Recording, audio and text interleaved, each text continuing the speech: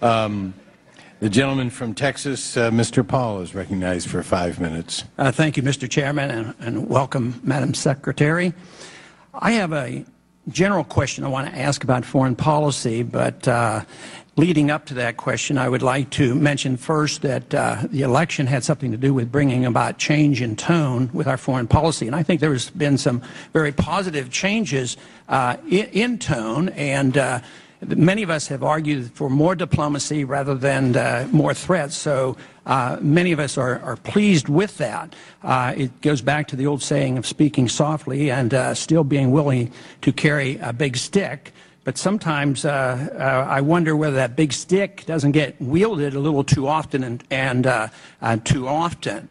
But I do want to caution all of us that what we say is very important and can be very beneficial, but what we do is also very important, so that may cancel out the benefits of speaking more softly and being willing to talk and negotiate.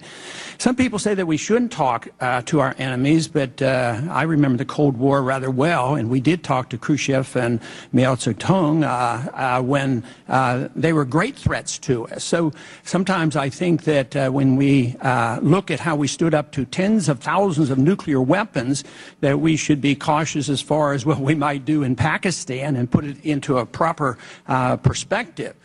But my big concern is whether or not we can reverse the empire mentality that I think we have adopted over these many decades, and also the relationship of this to our financial burden. Though we are speaking more softly and would like to get some troops home, the first thing that was done was our DOD budget was increased by 9% in a time when our national debt in the last 12 months went up $2 trillion. All great nations have been brought to the news for economic reasons. We didn't have to fight the Soviets, and the Afghanistan adventure that the Russians, the Soviets were involved with was very significant, and I don't know how we can ignore that.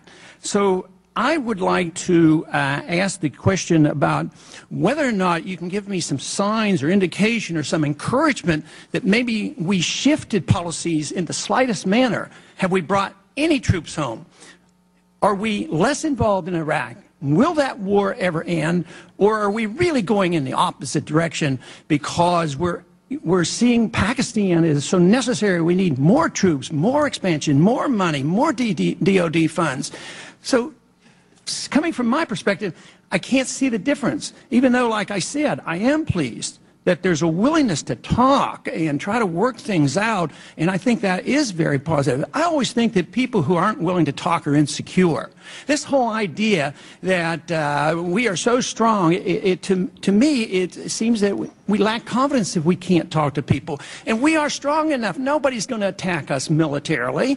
So I see it very important that we change our tone. I think it's good that you got rid of the war on the term war on terrorism. How can you have war against a tactic? I mean, it doesn't make any sense. But I'm not sure overseas contingency operation is more specific. So could you address that and maybe give me some hints as far as maybe seeing some shift in our policy?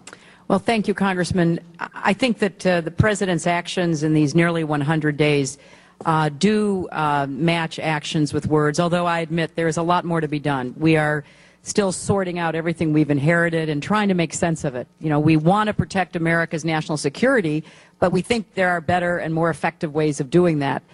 So we are ending the war in Iraq. There is a definite end date for our troops to be there. The President did close Guantanamo. The President is looking for ways to engage with those who nobody wanted us to talk to, which is a sea shift in how we are proceeding. Words and actions both matter. I mean, at the end of the day, actions count more, but you have to begin by at least articulating a new approach. In our budget, we have asked for more money for diplomacy and development. And the Budget Committee in both the House and the Senate cut back the President's request. It's kind of old thinking, in my view. I mean, the Secretary of Defense has said that there are fewer foreign service diplomats posted overseas than there are sailors and Marines on one aircraft carrier. There are more musicians in the military bands than there are diplomats across the board. So we are trying to shift this gigantic ship of state, Mr. Paul, and we are looking for your help to do so. And at the risk of going over our time, I just want to say, having campaigned during the last presidential election, you had the most enthusiastic supporters of anybody I ever saw. I'd love to hear that. Well, I mean, my goodness, everywhere I went, they were literally running down highways holding your signs. Now, I've never had a chance to tell you that, but your message obviously resonated with a lot of people. Thank you. You're going to encourage him.